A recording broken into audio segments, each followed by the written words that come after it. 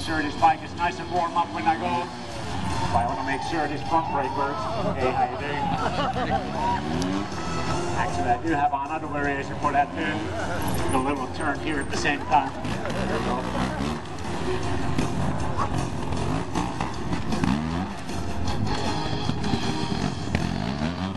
And we got the front brakes worked out there and warmed up. Let me do the same for the rear tire. Put as much weight as possible here. Do a couple of slow wheelies here. There you go. Woo!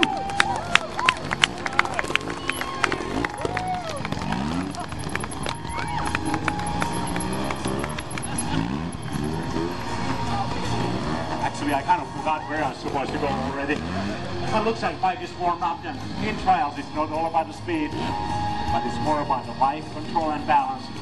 So let me slow it down here just for a second. Because when we ride competitions, the main goal is to ride over crazy obstacles while trying to keep our feet on the pegs. Because every time my foot goes on the ground, we get penalized for that. But they don't make it too easy for us. And that's why these bikes have to have a really good balance and also good turning radius. Because sometimes we only get very few feet where we can turn this bike around before heading up next obstacle. It could be rocks, hill climbs, waterfalls, or some man-made stuff like we have here today. And sometimes even normal turning radius isn't quite enough, and that's when I have to utilize my bicycle skills. If I need to, I can move my front wheel from side to side like that, or my back tire from side to side, and kind of place this bike as good as possible for the next obstacle. And you know, of course, we have to make sure that brakes are working here too, right? Well, the bike I'm riding here has a 6-speed transmission, a reverse gear. It's completely optional on my bike. And I may be using second and third gear here to show. Let me show you the gearing on this bike. This is my first gear here. Obviously, it doesn't go very fast, right? Well, you guys ride bikes, so what about let's put it on second, third, and fourth. I know if you want to start on fourth gear on your bike, how well that will work out. But on these bikes, no problem. It still doesn't go very fast. But actually, fifth and sixth gear are higher, so it does about 55 miles an hour. Although I don't know why, because I wouldn't go too far with this seat on the interstate. Let me tell you that. And actually, we have to stand up all the time, so seat would only get in the way. So we got all the basics covered here.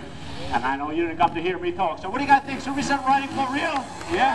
All right. Let me go on this side and start kind of using the same same techniques, the real world conditions. Go up here, turn this bike around. A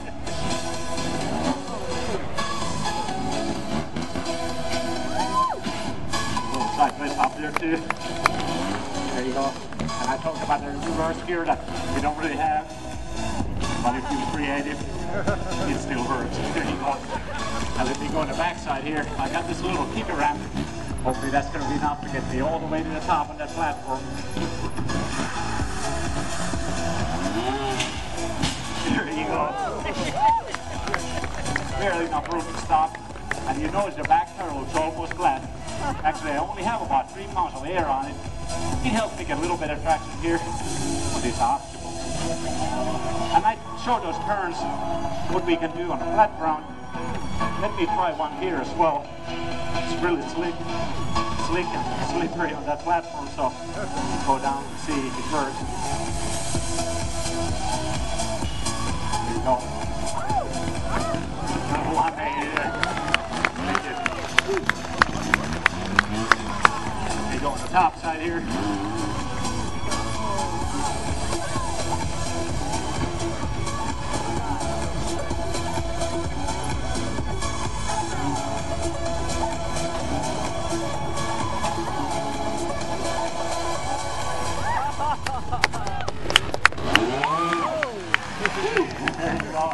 That's pretty cool jump there.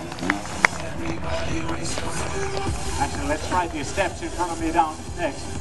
And as you can see, there's no room to put my foot on the ground. So hopefully I can hold my balance here. Be lined up here. Go down. Let the bike slide over that corner. There you go. Then into the next step. stand. All the way down. You know, I want to make it back up too. For that, my timing has to be perfect. Hopefully I can get it here.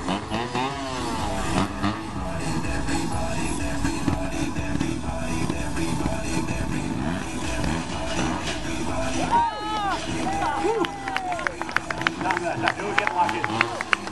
And I know everybody likes air. And so do I. So check this one out here. Nice 50 and put the gap there.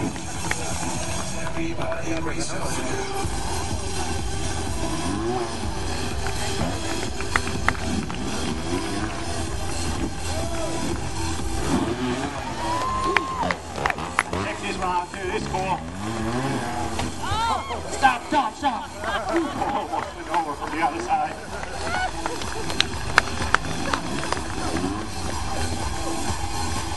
So are you guys having a good time here so far? Yeah? Well, that's what it's all about when you come to see Americade.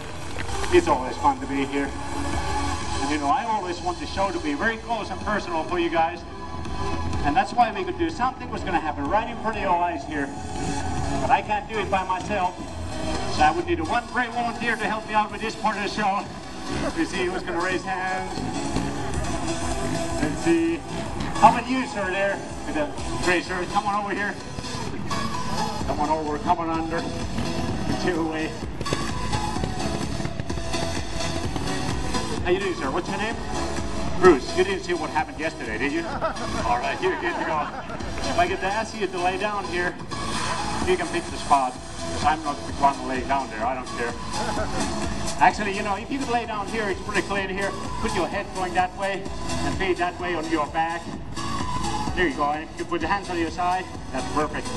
And try not to move, but you can still breathe here, okay? Yeah. I appreciate Bruce coming out here and helping me out.